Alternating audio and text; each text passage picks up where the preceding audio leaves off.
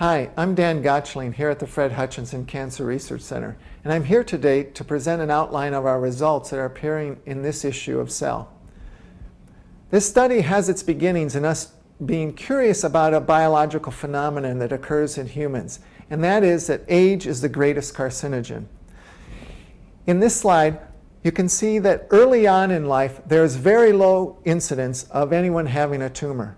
However, somewhere around middle to late life, that incidence increases exponentially.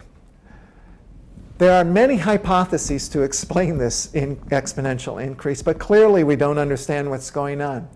With that in mind, we wondered if there was some fundamental process that happens in all eukaryotic cells that might help to explain this phenomenon. So what we did is we took our favorite organism, Saccharomyces cerevisiae, yeast, and used it to study one of the hallmarks of cancer, that is genome instability, as a function of age. So we set up a system in which we looked at genomic instability as something called loss of heterozygosity, or LOH, as a function of age. And I show here on the next slide the results of that study. Basically, early on, we found that there was low incidence of LOH in yeast cells, but as the cell aged, there was a higher probability that she would give rise to cells with LOH in them. Today, I'm here to tell you what we've discovered in the intervening years.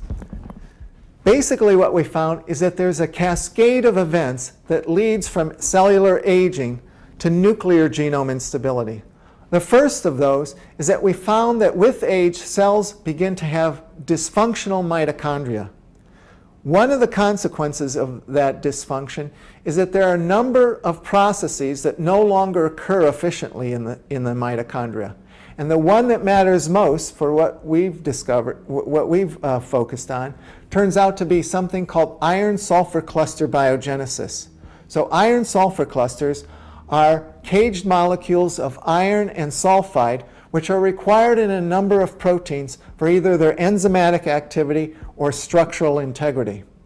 What we found is that with age, the iron-sulfur cluster biogenesis is reduced, and this in turn then leads to nuclear genome instability. And it turns out that there are proteins important in nuclear genome instability that require these iron-sulfur clusters that no longer, we believe, are functioning properly. So, does any of this relate back to cancer? Well, we think it might, for two reasons. One is that all the processes and many of the molecules that we found in our study turn out to be conserved from yeast to humans. Second, in our analysis, we did it under what's called fermentative growth. And it turns out that in tumors, they also are doing something that's analogous to fermentative growth, engaged in metabolism called the Warburg effect.